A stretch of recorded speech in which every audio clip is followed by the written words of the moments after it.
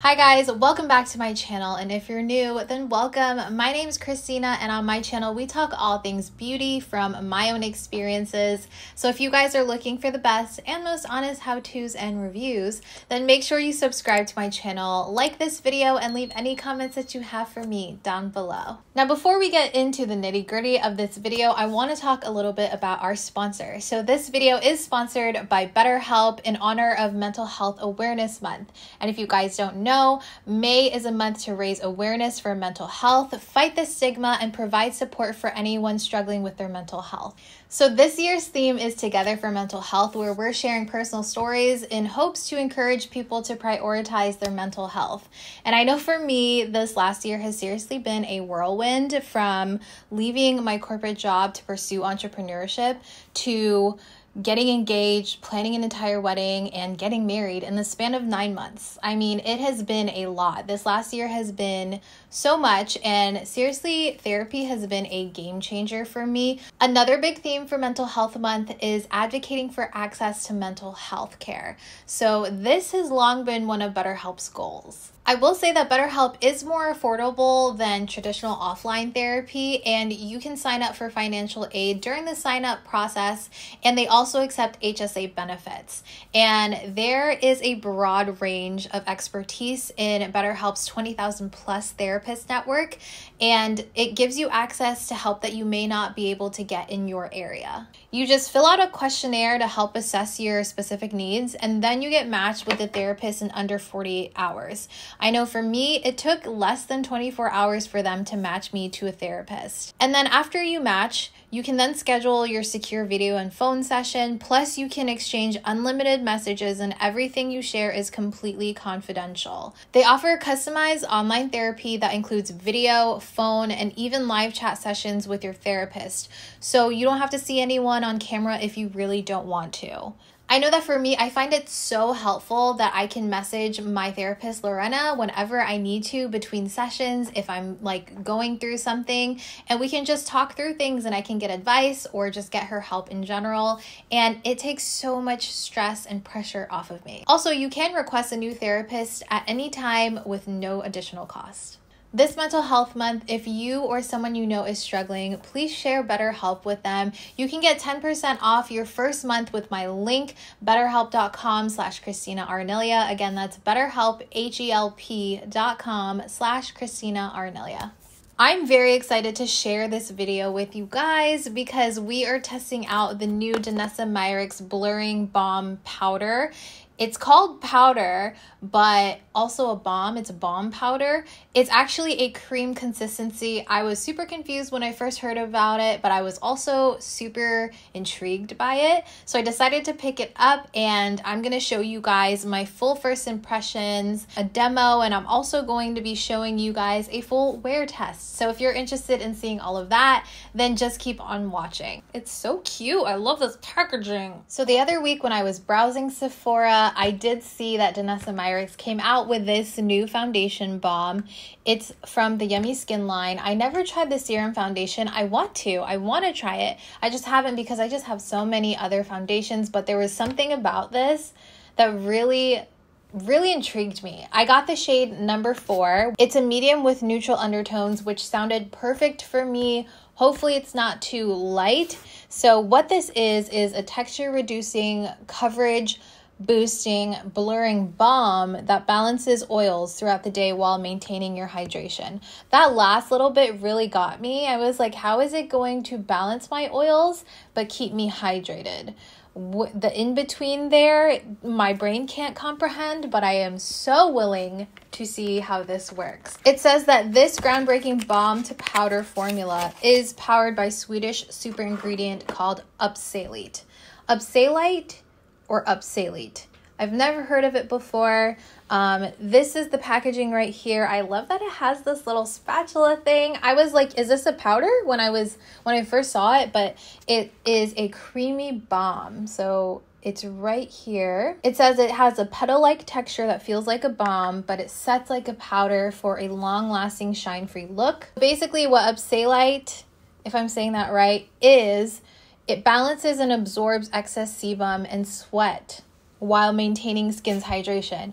That sounds perfect for the summertime. If you're going to be outdoors, if you're going to be on vacation, you need your makeup to really last, if you're going out at night, whatever the case may be. I mean, I'm really hoping this works. It also has olive-derived squalene, which is known to balance oil production, and hyaluronic acid. So there are several ways that they say that you can use it. They say that you can use it to prime the face, you can highlight and contour, you can use it as a foundation, but you can also use it as a setting product, which I'm not sure how that's going to work since it's a balm. You can add sheer coverage. Oh, okay. So if you add it to existing foundation, you press and roll it. So I'm assuming with a little puff or something. Does this come with a puff? No, it does not. So this is just the product itself. And also it has a note here that says, as you wear it throughout the day, this unique formula adjusts its oil absorption to address your skin's specific needs. That sounds so cool. I think that this might be a really good shade match, which I'm really excited about. I hope that I did well. There are 10 shades, by the way, and this retails for $36 on Sephora's website. I think it's online only currently, and it's also on Danessa Myricks' website. Oh my gosh, my nails are so thin. I had to take my nails off for a client shoot, and I took them off myself. I did the whole like drilling and all that stuff, and my nails, I want to get them done again. So I did moisturize and I have sunscreen on. That's why I'm looking super glowy and dewy. I'm not going to wear any primer with this because since it says you can use it as a primer, it's also going to act like its own primer even if I use it alone. So I'm just going to use it alone. I'm going to use a brush and then use a sponge like I normally do on either side of the face. Now I do have these brushes right here that I'm going to be using. These are from BK Beauty. They sent these over. They actually sent the whole collection of brushes to me and I was so excited. And these are so soft and the handles are just really pretty. Okay, so let's see. I'm going to use this 101 brush here from BK Beauty. And what I'm going to do first, let me push my hair back so it's not in the way. All right, so I'm going to scoop out a little bit of the product here.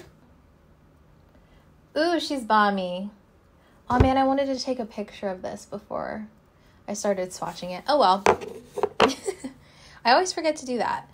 Anyways, I'm gonna go ahead and put this on the right side of my face here. Ooh, she is creamy. Okay. Yeah, it feels very creamy upon contact. And I'm going to blend it with my finger first, and then I'll go in with my brush.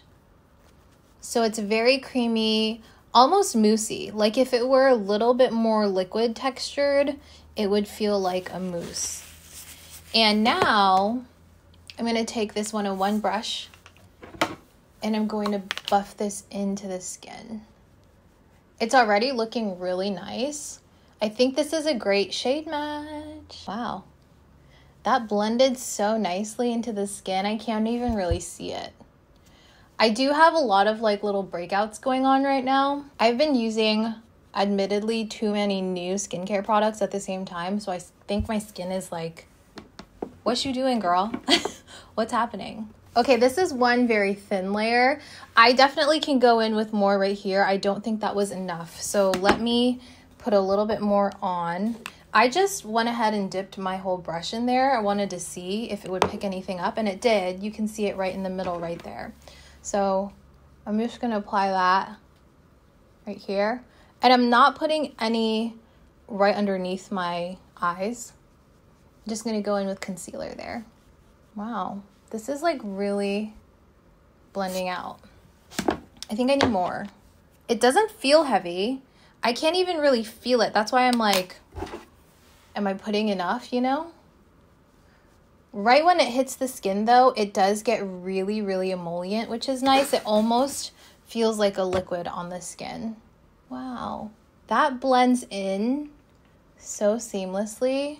Okay, a little light for my forehead, but that's normal. My forehead's a lot darker than the rest of my face. Ooh, it covered the redness under my nose really well. So this side I have the Blurring Balm foundation on, and then this side I have nothing on, just my skincare. So right off the bat, my skin is looking really soft and smooth with this. It blended really nicely. I was a little worried about the balm portion of it. Like I was scared it was going to be too moussey and then just sit on the face.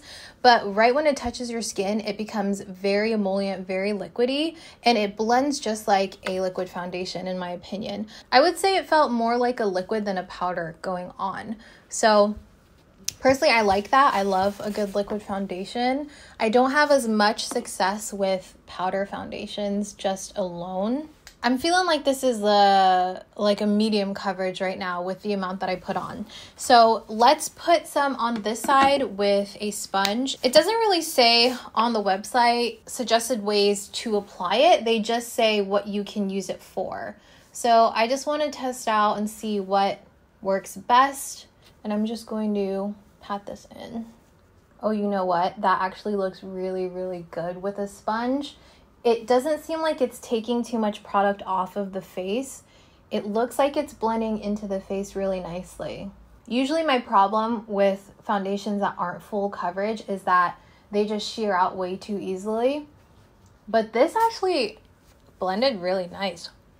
Ooh. That looks good. That looks great applied with a sponge. I'm just going to make sure that all the edges are blended nice. Love this shade match. I might have to get a darker one though. We're going on a cruise for our honeymoon, so I think I'm gonna get fairly tan, so I might need a darker shade of this. But wow. Ooh, the skin looks good, y'all. The skin's looking good. Okay. All right, so this is one layer on here. Again, I don't have any concealer on underneath my eyes. I just put concealer there and no foundation. But this is what the skin is looking like. It looks so hydrated. I'm so curious to see how this prevents excess oil and keeps the skin hydrated, because I can definitely see it keeping my skin hydrated, but it's so moisturized and hydrated now that I'm curious to see if it's going to dry down at all. I'm just going to use the tip of my sponge to go in to see if I can get even more coverage. I feel like it did so well around the redness with my nose, because I have a lot of redness and some bumpies right there right now. So I want to see if we can achieve more. So I just went straight into the compact with my sponge, and it's actually like not absorbing, which is great. Doesn't look cakey, looks very hydrated. It also doesn't look cakey on my nose. Foundations can tend to like get really spotty on my nose. We'll see what it looks like when I set it with powder though. So I'm gonna go ahead and do the rest of my makeup, do my concealer, do my eyes and everything, and set this down with powder, and then I will be back to show you guys what the final face is looking like, talk a little bit about my first impressions, and then we'll move on to the wear test. All right, guys, I'm back. I finished my full face, and this is what everything is looking like. So I've had it on for about an hour now, I will admit, because I filmed another video, which will be coming out after this one, and I gotta say, okay, I have thoughts. That's what I have to say. So I set my face with powder. I used my Tati Beauty sponge with my Laura Mercier setting powder that I always use, and it is looking flawless. My face looks really good. So it still looks very natural. Like my forehead here, you can see that it's still giving like hydration, you know, but the rest of my face is looking nice, and I would say giving me like a natural matte. So I used powder blush. I used this new Bare Minerals bronzer in Kiss of Copper. And then I use the Makeup by Mario contour stick, and that's what I have on my cheeks. Everything is sitting really nicely. Nothing is looking splotchy. Nothing is sitting funny on the skin. I kind of have like a little bit of a splotch here, but I think that was from, so I applied lashes and I was like touching my face. So I think that was my bad. So let me reapply that. Oh, that's a lot. Ooh. I think I put a little too much there. That's a lot of blush. We're going to ignore that. None of it is like creasing or falling into like my lines. Around my nose, it's looking very, very good. My forehead looks good. I mean, I have like little bumps and stuff like I mentioned, but nothing is being accentuated. Nothing is looking drying. This was so nice to apply to the face. It felt really nice and hydrating, but it wasn't like greasy. It didn't feel greasy the way that some creams can almost feel, you know what I mean? First impression, it's looking really good. My skin looks healthy, but it also looks radiant, but it also looks very, very put together. I can see this working for a lot of different skin types. If you have oily skin, you set it down with powder, but you still get that really nice natural matte finish. And if you're drier, I can see this working for you without even setting it, maybe just like under the eyes, and then you're good to go. And it gives you this like natural finish. Again, I would say this is about a medium coverage. Let's see if it says anything on the website. Oh, it says it gives light coverage. I feel like this is a medium, unless I've gotten really, really used to just sheer to light coverage because I don't wear a lot of like full coverage foundations anymore, unless I'm just used to that and think this is a medium. But for me, this feels like it's a medium coverage. So I'm going to wear this throughout the rest of the day. It is about 1:50 in the afternoon. And again, I applied this probably around like 12:45, 12:30. So we're 1 hour in. So I'm going to check back in with you guys in a little bit and show you how like all of this is wearing. Alrighty guys, it has been 6 hours now. It's about 6:45 in the evening. And I just wanted to do my first check-in here.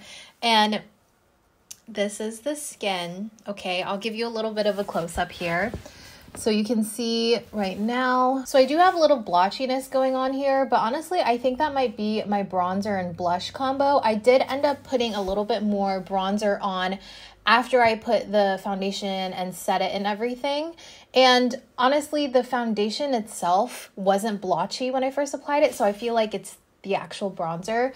But aside from that, this is my face, this is my skin, this is what's going on right now. I am very pleased. As you can see, there's oil production. There's like some oils going on here, a little bit in my T-zone. Nothing too intense, nothing too serious. For 6 hours, this looks like a regular foundation after maybe 4 or 5 hours of wear on me. This is looking real good. Like even the shine that's coming through in person, it is looking very natural. It's not overpowering whatsoever. And the foundation has held its integrity. There's no spotting. It still looks really good around my nose here. I do see it creasing in there just a little bit, but literally the smallest amount. And if I just like tap at it, I feel like it would go away. I'm looking more oily on camera than I do in person, in my opinion. So that's kind of what's going on there. So just take that with a grain of salt. I think it's looking really nice. If you tend to have combo skin like I do right now, this is a good foundation, I think. It looks flawless still. Like it still looks like I freshly applied it within the last like hour or so. So in a couple more hours, I'm gonna go ahead and check in with you guys and probably end the video there and give you my final thoughts. But so far, first check-in, it's looking amazing. All right, guys, I am back for my very last check-in of the day. It is 11:30, which means we have hit hour 11 of wearing this Balm foundation. Right off the bat, you can see that I have produced more oils. However, for almost 12 hours of wear, this is doing so well. I am not looking cakey. I'm not looking dry. Really, the only spot that I'm seeing that looks fairly dry right now and like a little creasy is under my eyes, which if you guys remember earlier in the video, I mentioned I wasn't going to put any foundation under my eyes. So it's really just the concealer. The only areas that you can really see that there's a lot of wear is right around my nose. It's definitely started to kind of like build in that area, but it's not the worst I've seen foundations build there. I do have a little bit of splotchiness right here, but after dinner, we ended up watching a movie and I was like laying on the couch and just like putting my hand on my face like this. So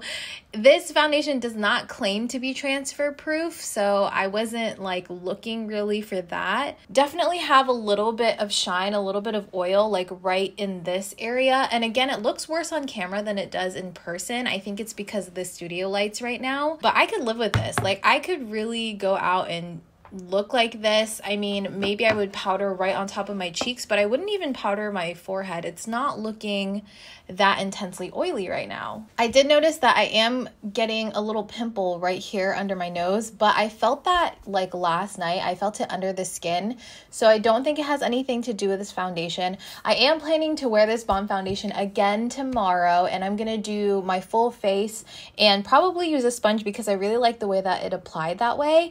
And I'll put in the description box down below for you guys how it wears tomorrow as well, so you can kind of get a better feel for it and kind of a better understanding of it. But overall, first impressions, first time wearing it, I really liked it. There is something about this foundation, the way that it immediately just melted into the skin and really made my face look very put together and very natural at the same time, was really incredible to me. I think that it usually takes me at least like an hour or two to really warm up to a foundation. It's not very often that a foundation like blows me out of the water right off the bat. This definitely did that. I feel like the foundation shade match was really nice. I felt like the way that it blended, you know, its blendability was really nice. I like the finish of it, and I'm really impressed with how it handled my oils throughout the day. I love the fact that it's multi-purpose, that you can use it as a primer, a highlight, a contour, a foundation, a setting, like coverage type of product. I really like that it's marketed in so many different ways. I really like the idea of using this as a primer for a different foundation, so I think I'm going to try that out and see how that works for me.